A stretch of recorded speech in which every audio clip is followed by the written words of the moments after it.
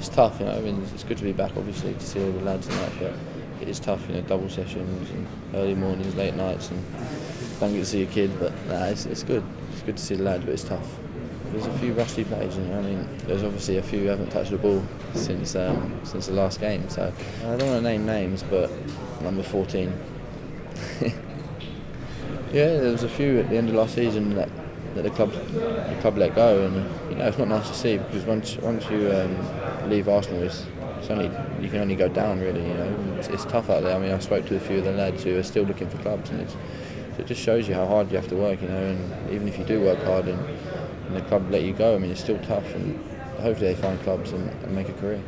I think it was Frimpong. You know, he was like the midfield dominator. You know, he used to tackle and do the dirty work and give me the ball.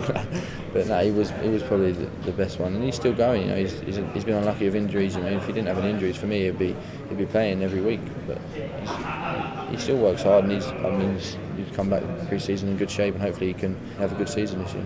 There's Benikophobia, who's not fit at the moment, so but this pre-season there's a young lad called Gedion, like a Somalian lad. He's a good player. You know, he's physically he's probably not there yet, but technically, I mean, he's not far off, and he's a midfielder as well. So it's good, and the boss here gives young players a chance. There's a few. There's Chuba Akpon, he's a good player.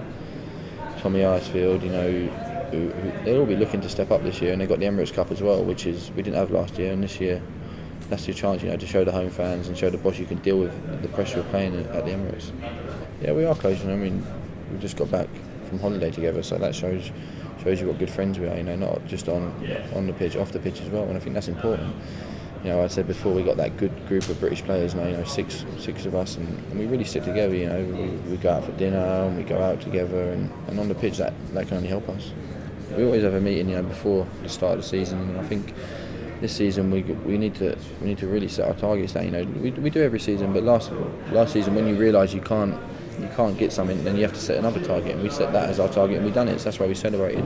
But next season we need to be challenging for more than fourth. You know, we know that, and if we get a few more players in, and we feel we can really have a good go, and especially after the last 12 games of last season, you know, we went unbeaten, and we had a real good team spirit, and hopefully we can keep that going into this season. You know, there's been a few times where he's really let me know what he thinks of me when back in the youth team days, but I think for me that's the type of manager I like. You know, that's what I like having around. Someone who tells you how it is, not someone who's going to lie to you, and that he's honest. And he's a great coach as well. You know, I think last season you saw how we improved defensively. You know, our team shape got better, our tactics was better. We worked more on that. We knew what we were doing when we were going into games. You know, we need to do this. So he's been great, and hopefully this pre-season we can get some good work in with him again, and we can take that into the season.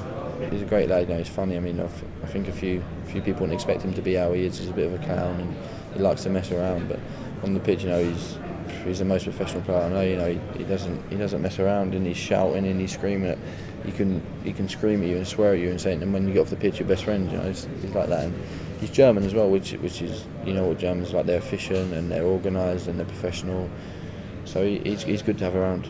No, of course. I mean, I've grown up at Arsenal now, so I love Arsenal, and I know what it feels like for the fans to dislike other teams, and yeah, I've been on the train to watch Arsenal. I've done all what the fans have done, you know, so I know what it's like. And football fans are football fans. Their team is their team, and I understand that.